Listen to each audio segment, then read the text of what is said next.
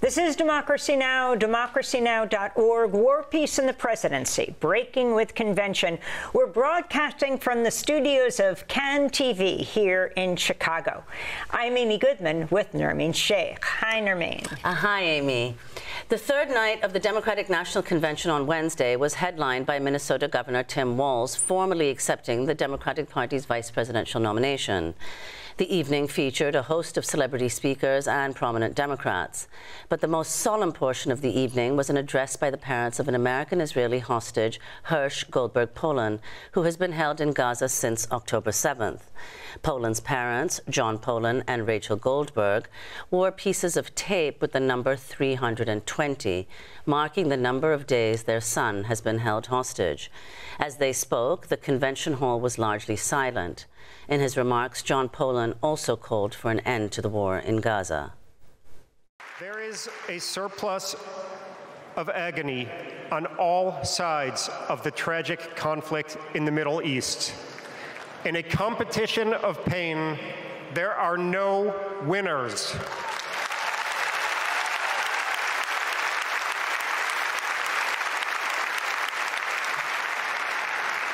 In our Jewish tradition, we say, Kol Adam Olam Umlo'o. Every person is an entire universe. We must save all these universes.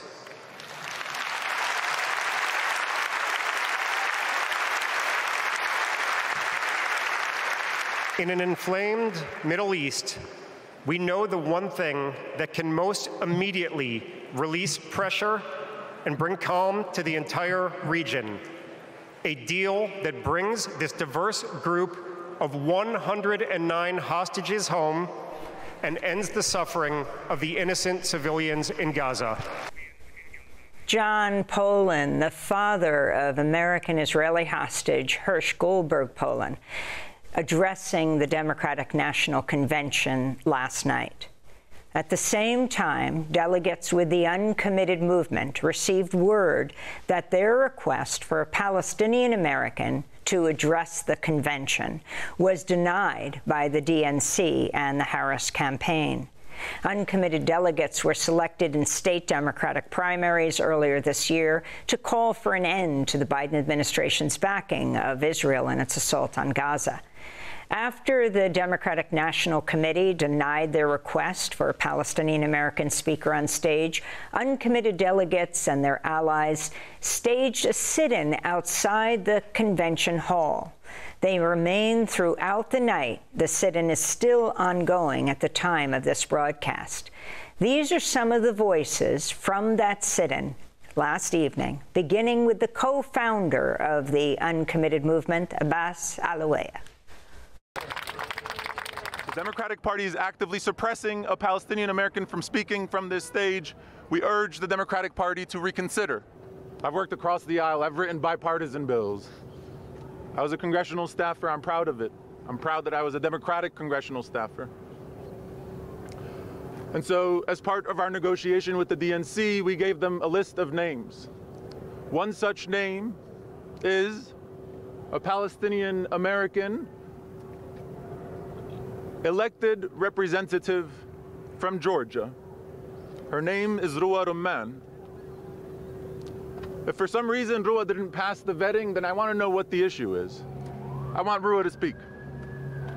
Good evening, everybody. My name is Ruwa Rumman. I am a Georgia state representative. I'm an elected Democrat. I come from the swing state of Georgia. We are not here to create any divisions.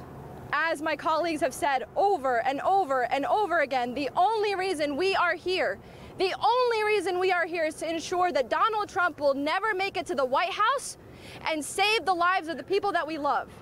It's about the fact that today I watched my party say our tent can fit anti-choice Republicans, but it can't fit an elected official like me. I do not understand. I do not understand why being a Palestinian has become disqualifying in this country. I don't know how much more we have to prove. All of us have decade or more long resumes working for this party because we know that this party is the only one that's ever tried to meet the promise of our country. We are here to literally save the soul of our party. I I do not understand why that is a bad thing. This would have truly and sincerely been a beautiful gesture to show this party cares about the cries of an Israeli child the same way they care about the cries of a Palestinian child. That's right. We are not asking for too much. All we wanted was to be on that stage and show people desperate for hope there is something to hope for. My name is June Rose. I came into this week feeling hopeful. When President Biden was the nominee, I felt hopeless.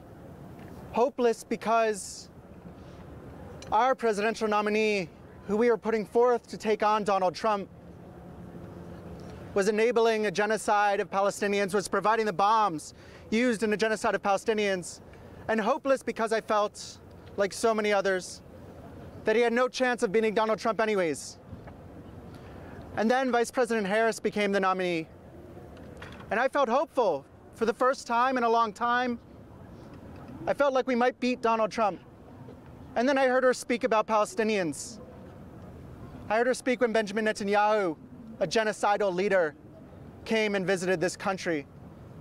And disgracefully, Congress let him speak in front of it.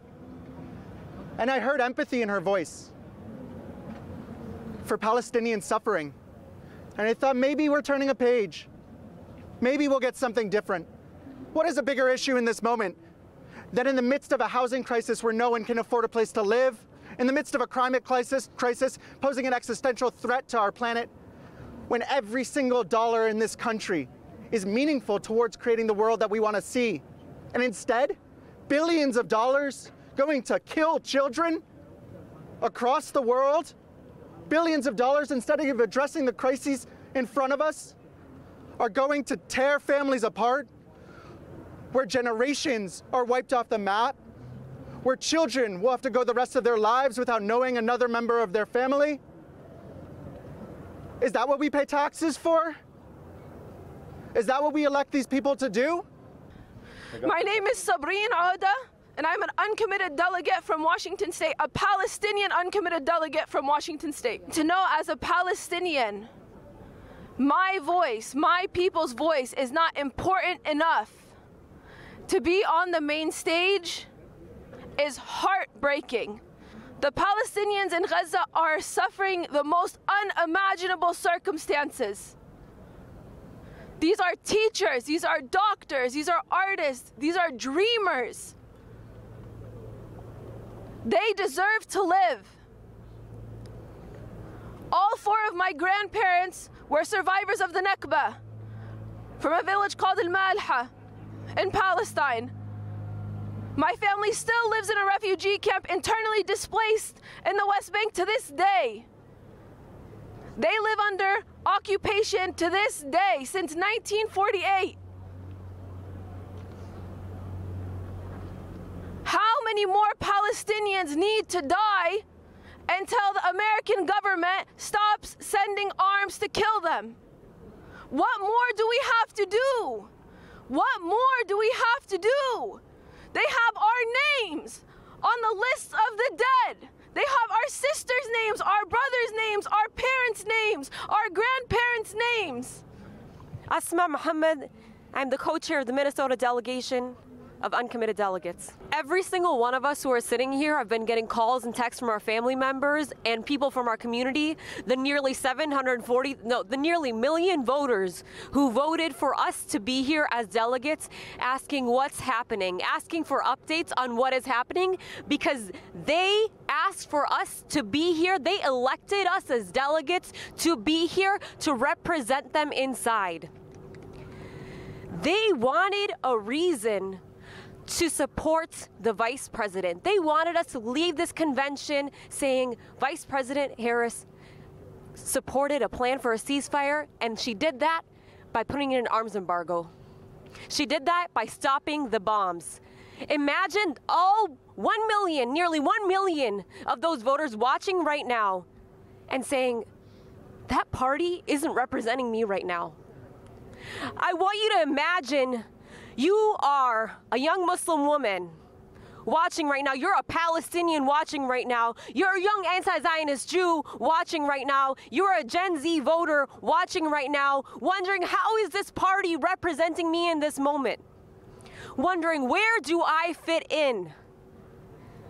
When I was organizing in Minnesota, we got 46,000 votes in just 8 days. Imagine if we had the 3 weeks that Abbas had in Michigan. I imagine we'd have a lot more. We do it. Yeah, we do it. We do it. Challenge accepted. Challenge accepted. At this convention, I brought a young Muslim woman with me who the other day said, Asma, sometimes it feels like they don't even want us here.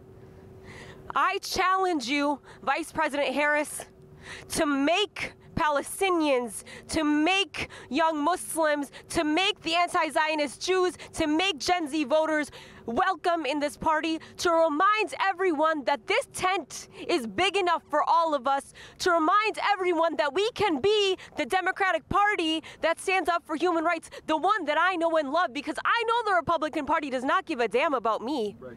I know that this party is the only party that can and will uphold human rights. I want a reason to believe in this party again. Give us that reason, Vice President Harris. Dan Engelhardt. It's a big night for Minnesota. I'm from Minnesota, uncommitted delegate. In 2002, I was staff. We had a paid canvass for the late Senator Paul Wellstone, who voted against the Iraq War, and the polls went up. Tim Walz likes to talk about Paul Wellstone.